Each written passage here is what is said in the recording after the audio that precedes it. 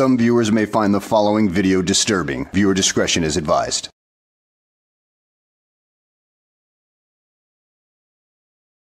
Well, hello and welcome back to the channel, everybody.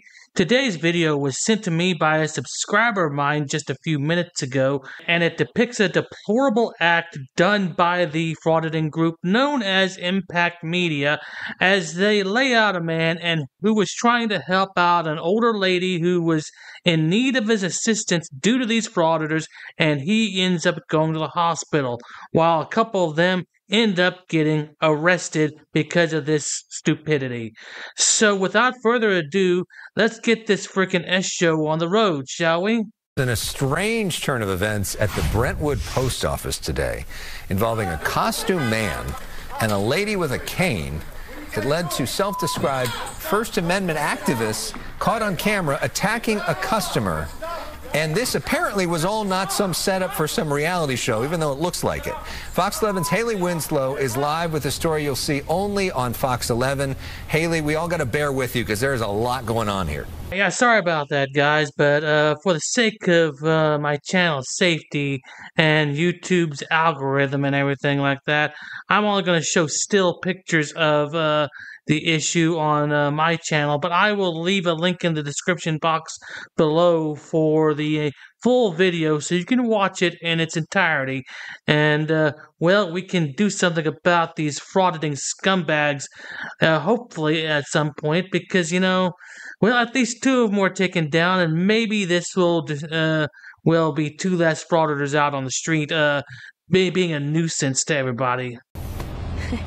Yeah, the video is crazy. It gets really hard to watch. And this all happened 8:30 in the morning, right when the post office opens here in Brentwood, and ends with one man getting rushed to the hospital and now filing a lawsuit.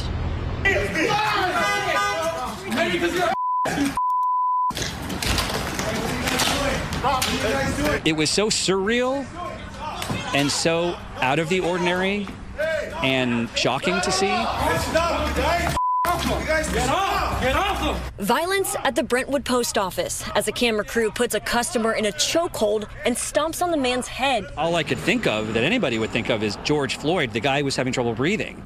Josh Paris captures it all on his phone. It was 8:30 a.m. Paris checks his P.O. box and sees a costumed character on his way out. All right, what are you out here for at the post office? Freedom of expression. Freedom of expression. First Amendment rights. Constitution. He and his friends are self-proclaimed First Amendment auditors. Did you happen to catch that? What the real journalist was talking about? The fake journalists calling themselves First Amendment auditors? Yeah, apparently these real journalists know about these guys and what they do and how much havoc they wreak throughout the country. And this is just a sampling of what's to come if these frauditors continue down this path. It's part of an online group called Impact Media that stand for freedom of speech and peaceful assembly, though this was anything but. What do you call yourself? What the hell? Shadow Bugman? No, Shockwave.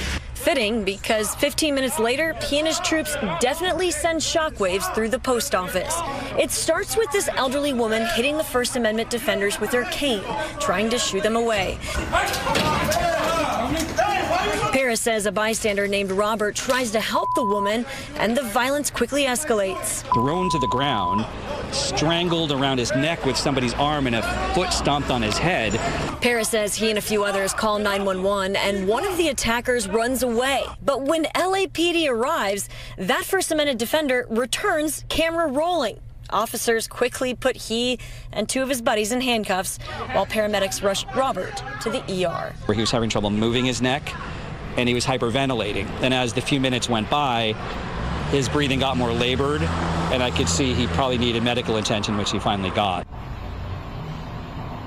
Yeah, it's freedom of speech, not freedom to be violent. You know, witnesses here thought that this was all a Hollywood stunt, that or a very bad dream. And to be fair, it did have all the elements with the stormtroopers, the elderly woman with the cane, and the very violent brawl. And Robert says, so I've talked to him several times today, he says, anybody who thinks that this is a setup can have a look at my medical records.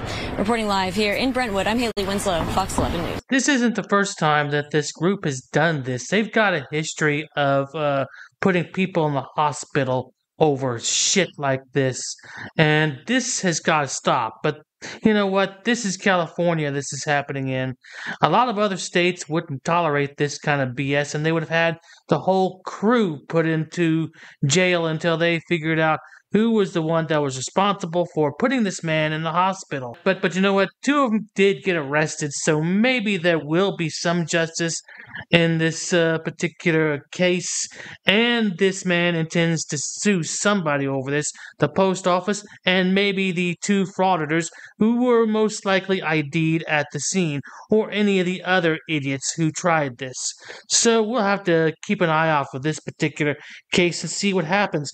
And on a further note, I did not see their version of this video on Impact Media or even Lizard Media at this point in time whenever I was creating this video. So at this time, who knows whether or not they're going to put this BS up or not. It certainly doesn't make them look good at all. But at any rate, guys, I hope you tried to enjoy the video. Thanks for watching, and I'll see you on the next one. This could be some groundbreaking stuff right here.